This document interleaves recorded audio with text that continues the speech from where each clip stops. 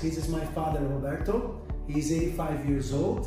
We came to Manipal Hospital under the care of Dr. Mishra, and we had a procedure to replace the mitral valve.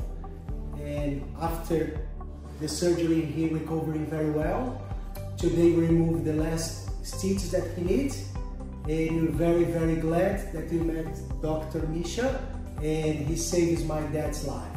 So we can't thank him enough, and you highly recommended him for everyone that needs to have this kind of surgery, because he is the best in the world. Thank you very much.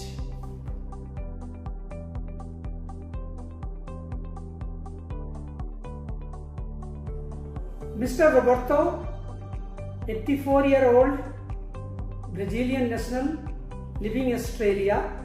He experienced breathing difficulty. For that he consulted local doctor. They did some investigation and found that he has got a mitral valve leaking. For that he required surgical correction. Considering his nationality, he was not have options to get operated in Australia with government insurance. Hence, the local doctor invited him to go to India and get treatment done. He came to us in Manipal Hospital, Dwarka. We further investigated and found that he has got a mitral valve agitation, which was severe because of degeneration of the mitral valve. We found that the coronary arteries were normal. We planned for minimally invasive mitral valve replacement with a tissue valve.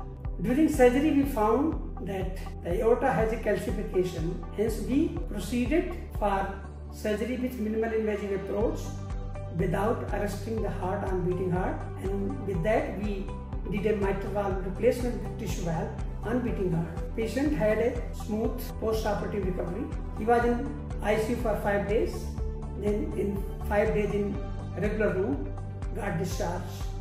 Today he came to get a stitch removal, which was done, and now he is ready to fly back to Australia tomorrow.